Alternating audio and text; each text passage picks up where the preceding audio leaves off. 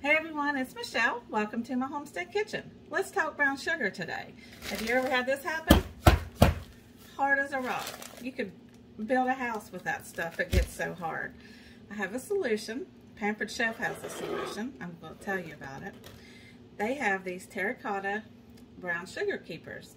Look how cute. They even have the PC spoon on them. You get a set of 2. You soak them in water for about 20 minutes. If you go over 20 minutes, it's not a big deal. You just dry it off with a towel. Get your fresh bag of brown sugar. And I'm going to open it. Have a airtight container. I'm trying to fall over on me. And fill your container about halfway full.